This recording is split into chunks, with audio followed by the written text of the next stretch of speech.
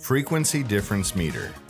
In this video, we will demonstrate the frequency difference meter utility in the Spike software to tune the time base of a Signal Hound PNCS1 phase noise clock standard. This example uses an SM200C, but the frequency difference meter is free and compatible with all Signal Hound spectrum analyzers. The SM200C is connected to the GPS for maximum accuracy. Steps. First, set the desired frequency of the signal.